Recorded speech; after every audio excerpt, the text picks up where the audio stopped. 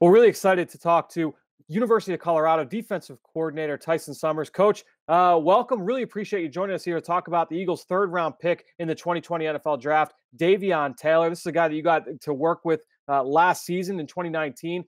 I just want to ask you, when you first got to campus there at Colorado, what was your first interaction? What was your first takeaway when working with Davion? Well, Davion was one of the first players that I met. As soon as we got hired and I got there that day, Coach Tucker had given him my phone number already, and he came right to the office to introduce himself. He's got a big personality. He's got a big smile. He's always smiling. He's never had a bad day. He's never had a bad hour. He's never had a bad minute. And the very first thing he asked me, he said, I want to play in the NFL. What do I have to do to play that well to get drafted? And we all told him was you have to keep working at it. You've been given some physical tools and the ability to run more so than anybody else I'd really ever been around at his size, and just keep learning ball. And that was the big challenge for him, was not understanding necessarily all the ins and outs of the game and the position. But I'll give him a lot of credit. I told him that, right around January 1, and I saw him every day for an extra 2 hours a day until our last game of the year. What was that mental progression like for him? Obviously a guy that did not play a ton of football, certainly not at a high level. So what was that? What kind of progression did you see from him from January 1 up until the end of the season for you guys?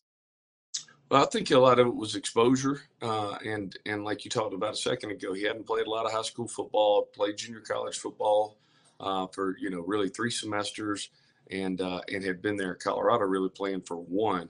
And you come into a system like ours. Our system is very much, comes from kind of the Bill Belichick tree, the Nick Saban tree, and is a true NFL system. And so it was pretty intense for him to be able to understand the checks. And then what happened was, as he kept getting better and better, and the reps kept getting higher and higher, what you saw him do was understand the why. And as soon as that was able to happen, and he understood the why behind things, he was able to play really fast and be able to make plays and really be helpful for us. Have you seen a story like his before, and just in terms of his background and the experience or lack thereof of playing football, at least in games? Have you seen or worked with anybody that has that kind of backstory with him?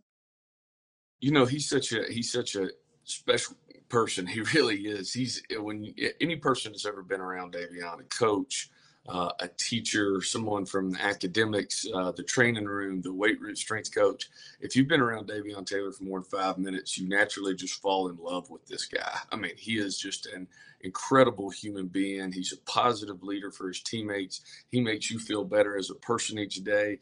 And so when you hear his story and you hear that, he only played 1 game of high school football, that he practiced, that he had to walk on at Kahoma, Mississippi, that he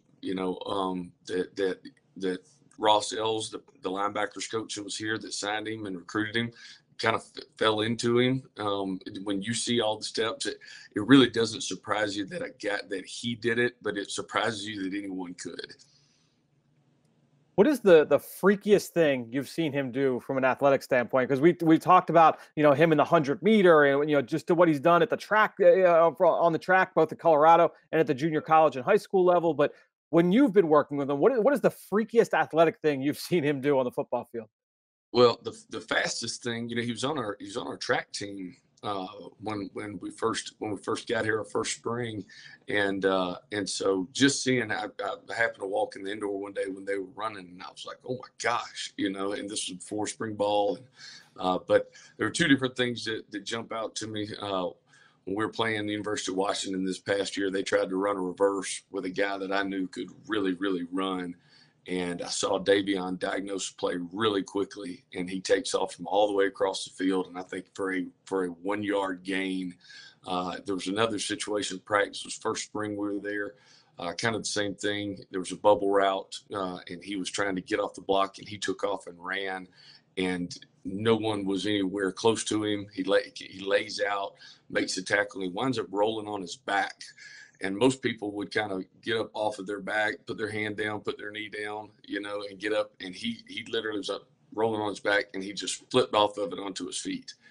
And you kind of, and he didn't think anything about it. Didn't even know what he had done. And about 4 of the DBs were right beside him. They were like, "Oh, So it was he's going to have moments like that, once a week where he does something that kind of just that sparks you. But when you have speed like he does, and you have a relentless attitude that he does, it's going to wind up. He's going to be able to make a lot of plays for you guys. Coach Summers, I can't tell you enough how thankful we are you were able to join us here today to share some of your experiences with Davion Taylor. Good luck to you guys this fall, and we'll hope to talk to you again soon. Y'all too. Thank you. Have a great day.